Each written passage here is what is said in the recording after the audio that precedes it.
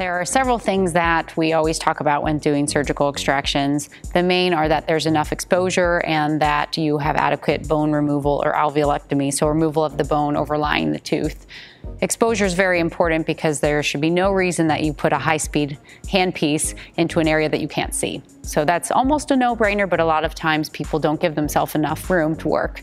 Making an adequate surgical flap is really important. So anytime, especially it's a more difficult tooth or a retained tooth root, making a larger flap or an adequate flap to begin with is half the battle.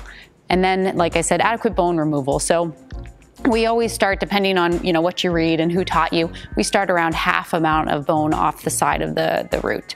But sometimes there's resorption or ankylosis or all the things that make dental extractions unique and wonderful. But start with around half or so, okay? Make sure you have an x-ray up of the tooth that you're extracting.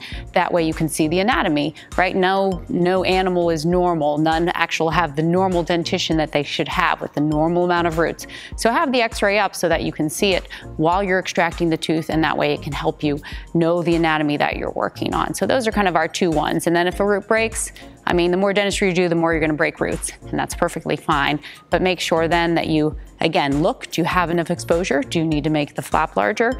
And then do you need to remove safely a little bit more bone? I'd rather that any of the doctors that I'm teaching remove a little bit more and safely extract than stick high speeds where they can't see where they're going or put too much force on the tooth and then they push it into a place that shouldn't go.